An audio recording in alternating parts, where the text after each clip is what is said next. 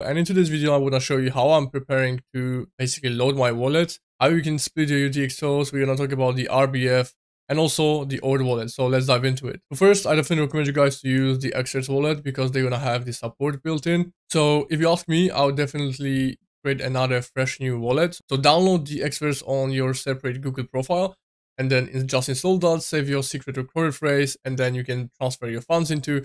So you will click on your Xverse wallet and then you want to click on the Bitcoin icon and then you want to click on the receive. So Bitcoin you're sending to that address and ordinals you will send to ordinals address, but we're not going to send any ordinals in here because we only care about the Bitcoin amount. So you just want to have some Bitcoin, let's say you want to spend like $2,000. So if you ask me, try to allocate whatever amount you are comfortable to lose. The next step what you want to do is to essentially split your UTXOs. The first one, what you want to do is to go to RUNES website and you want to connect your wallet. So in here you will see your wallet, the Bitcoin wallet connected if you're using Xverse. And once you have that, you will need to split your sats into particular UTXOs. So on the top, you can see that they recommend to use at least 500,000 sats per UTXO. I don't think this is going to be enough for 20 minutes because the mempool is going to spike and the gas is going to be probably somewhere around maybe 500, 600, maybe 700. So you want to be prepared to have different UTXOs in your wallet.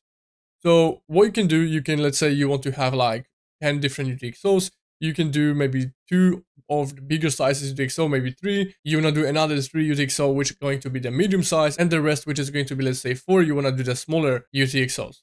So let's say, as you can see, I have in this wallet already, I made some UTXOs. So I have like 4 of the bigger one, which is 0.005, and the rest of it, I have 300,000 sats. So essentially, let's say you want to do one UTXO of 0.005, you do 500,000 sats on the top, and then you want to enter the amount of UTXOs to create. And quickly, if you want to see how much this is going to be worth in dollars, you can go to the converter and you can see 1 million sats is going to be equal to around $600. If you do, for example, like 300,000 sats, it's going to be around $200. And you just want to be prepared. You're not going to spend that money unless the gas is going to be, let's say, 1,000 sats per VByte. If the gas will be around, let's say 500, 600, you should be good with this amount that we have in here. So that's why we want to create more UTXOs that are going to be enough for, let's say, $200 transaction. Maybe the transaction will be, let's say, $80, maybe $50. So you're not going to spend the entire amount from your UTXO. The UTXO will only take the sats that are necessary to pay for the transaction, and then the UTXO is going to be split and returned to your wallet, and you will have small UTXO. So let's say you're gonna spend this first transaction from our wallet, and it's gonna cost you only, let's say, like 100,000 sats. And if you wanna see the converter, that will be around $60. So the remaining amount from UTXO, which is 400,000 sats, will be returned to your wallet. Then you will have smaller another UTXO in your wallet. The benefit of creating multiple UTXOs is essentially you can mint different runes, do it multiple runes in the same time. That's why we want to create as many different UTXO of different sizes, which depends on the network fees.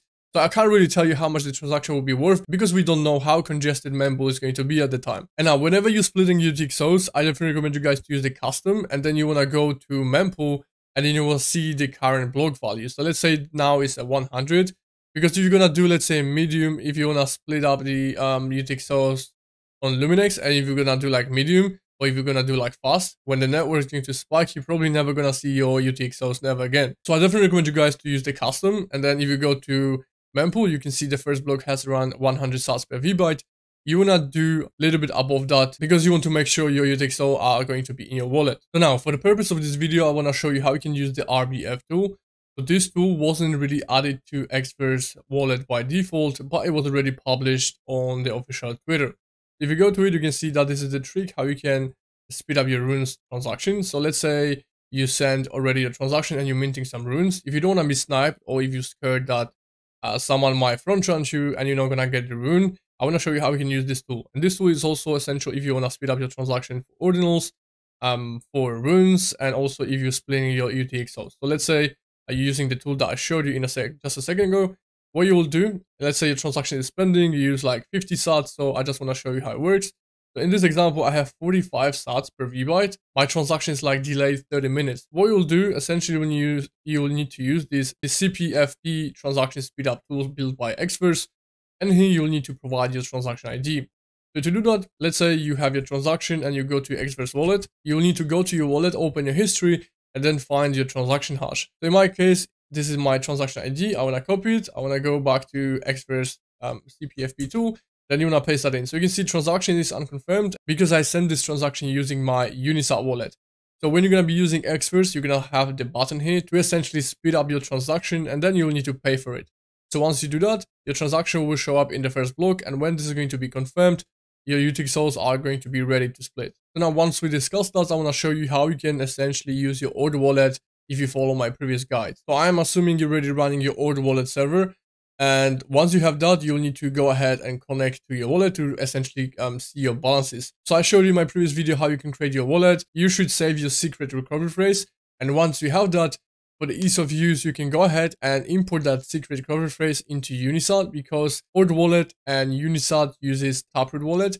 So essentially you'll see your balances in your Order Wallet and in your Unisat wallet. So as you can see, for now I have 0.06 BTC in this wallet. But you can't see that in my Order Wallet because I already sent the transaction. So when you send the transaction, you'll see that your balance is 0. And when the transaction will be confirmed, you essentially see that your amount in cardinals and also the total amount. So I will have around 600,000 sats because the sats are corresponding to your BTC balance in your wallet. So total here was only 100,000 sats because I was testing it. And once my transaction will be confirmed, my transaction will appear in this wallet again, and I will have 600,000 sats. And this is essentially how you can prepare for the runes. And these transactions are already split, so we use Luminex to do that as well. So essentially, the first step, you wanna go ahead and get your wallet.